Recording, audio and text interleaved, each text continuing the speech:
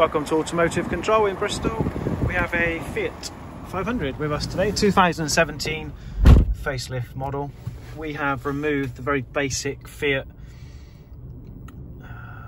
single DIN bodied radio, and we have replaced it with the KENWOOD DMX7722DABS, which, as you can see, goes into the dashboard really nicely. Looks like it was supposed to be there to start with.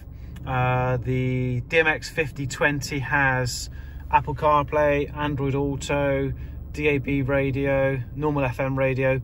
We've also got an AV input as well if you wanted to.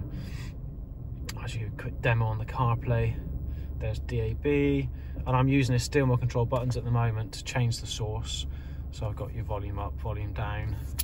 I've got mute, track change. All that's from the steering wheel control, so they still work. And we can also access the time and date settings on the vehicle as well.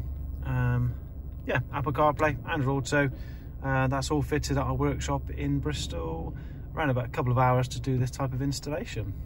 Thanks very much for watching.